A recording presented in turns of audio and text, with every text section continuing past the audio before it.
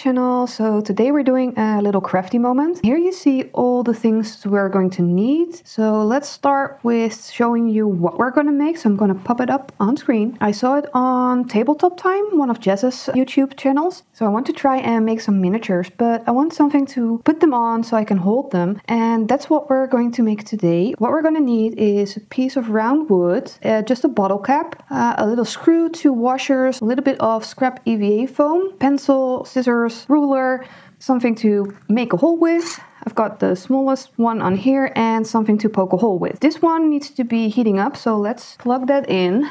So the next thing I want to do is make a hole in my little block. Why? Because I don't want to put the screw in just like that, because it's probably going to split the wood. So let's first get everything out of the way that we don't need.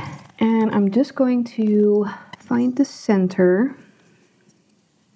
I think that's about right. So I'm going to drill a little hole into this center.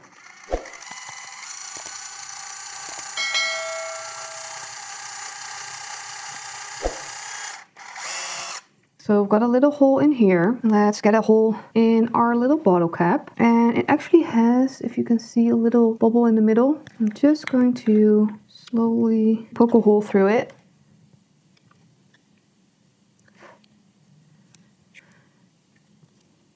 That looks about right, so we can unplug.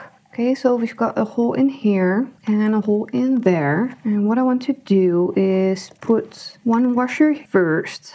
Probably should get a screwdriver, don't I? Let's just first try and see if this will fit through the hole. I'm just putting the screw in just to see. It does fit, but it's quite tight. So I might have to make it a little bit wider, but for now it's okay. Putting one washer in here, putting the screw through like so. That won't go any further. And then we're going to have to put the screw in the wood. So let's get a screwdriver. Got a little screwdriver. So I've got this one. Fits in the screw. Put the washer on the other side, and now we're going to just slowly try and put the screw into the wood. And go slow, because you don't want to split the wood. Just use my little drill, but I've got more control with the handheld screwdriver.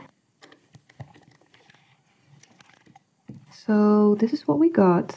And I should be able to turn this. So that's what we want. Now we need to put the platform in. I'm going to use my little scrap of EVA foam. To get the right size, you just put it upside down, like so, and push.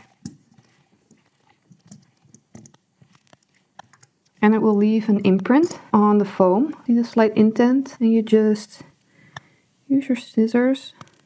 You could use a knife, but I prefer scissors. And I'm making it slightly bigger because I want it to be quite snug in there. Okay, something like so. Then I can put it in the top of my cap. And then we have a nice platform to put my figure in, which is some amateur wire. And it will be easy to hold with my hand. I can use it both hands and turn with my thumb, and I can paint, and I don't have to hold the figurine. This build went really well. Let me know down in the comments of this video what you thought of my idea of making my DIY little figurine holder. It's cheap. I had everything laying around. I think most people will have at least the bottle cap and some hardware, but I think if you need to make it, you don't need to use the EVA foam. You can use any other foam that's dense enough to poke some wires in and hold them. Yeah, I think it wouldn't cost you more than maybe $1 or $2, and in euros, 1 to 3 euros max. So yeah, I'm really happy with how this turned out. Thank you for watching, and I hope to see you in the next one. Bye everyone!